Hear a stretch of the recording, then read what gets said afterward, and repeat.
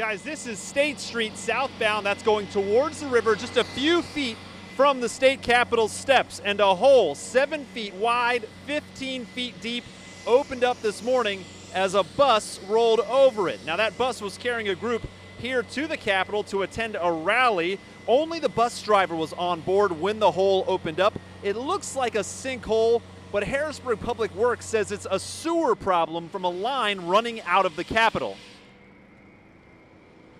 Collapse. Okay. And then it undermined and just washed out all the dirt from underneath. So water leaking, we're washing it out.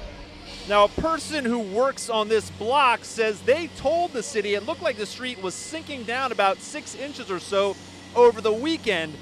Now, nothing was done about it just yet, and now we can see why. Now, this section of State Street is expected to remain closed for at least 2 days as these crews complete these repairs that, as you can see, are already underway at this hour right now on State Street in Harrisburg. Live in Harrisburg, Mike Straub, News 8.